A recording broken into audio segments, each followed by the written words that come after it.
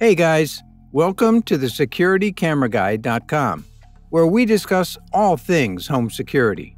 Be sure to like, subscribe, and ring the bell notification if you want the latest tips on home security. And click the description below to get a free ebook to improve your home security today. I'll be presenting you a brief overview of how home security alarm systems work.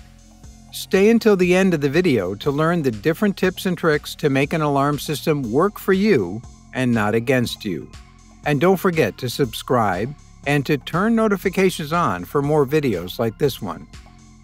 Without further ado, let's begin. An electronic alarm system is a low-voltage electrical circuit with sensors on entry door and windows. When a door or window is opened, its sensor detects the interruption in the flow of electricity and then triggers a warning signal, such as a siren or strobe light. On top of the perimeter sensors, many alarm systems also include motion detectors to monitor large areas inside the house. When something moves within the detector's range, a sensor sounds the siren, with the most sophisticated motion detectors being able to distinguish between the threat of an intruder and, for example, the family pet or a wild animal wandering around the house, reducing the possibility of false alarms, which are a very real concern.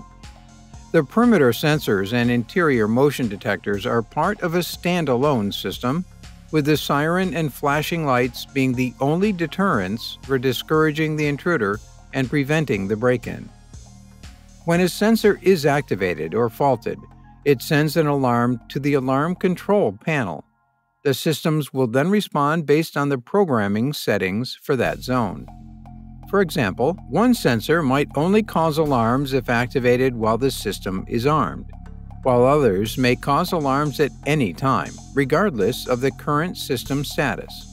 Making sure that your sensors have the correct programming settings is very important.